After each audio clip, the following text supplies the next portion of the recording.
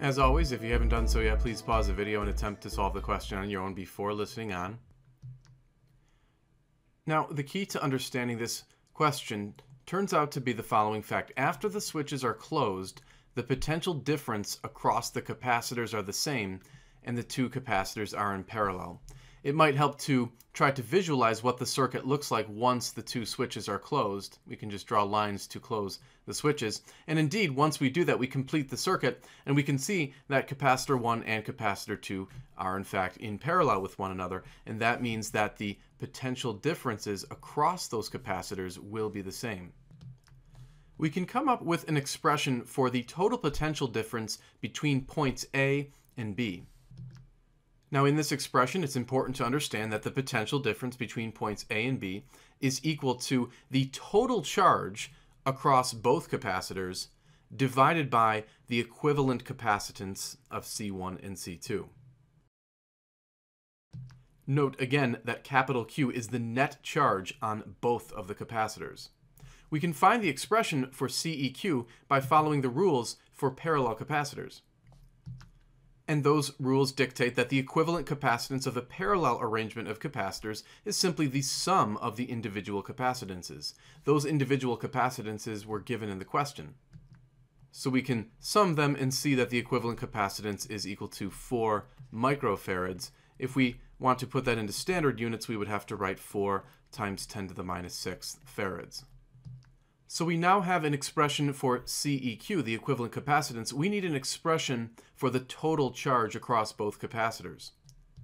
We know that before the switches close, that the charge on capacitor 1 would be the product of its capacitance times the potential difference before the switch was closed, and that was given to us as 100 volts. So we'll go ahead and calculate the charge on capacitor 1, again, before the switch was closed.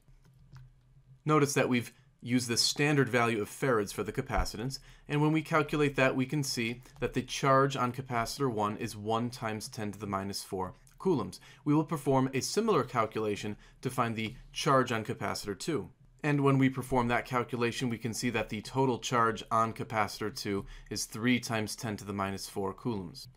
Now, let's recall that we're seeking an expression for the net charge, capital Q. We basically have to combine these two charges. We just have to be a little bit careful because the polarities are opposite on C1 and C2. When we take the net charge, we don't just want to add them. In fact, we have to subtract them because of that opposite polarity. So in other words, the net charge, capital Q, will become Q sub 2 minus Q sub 1.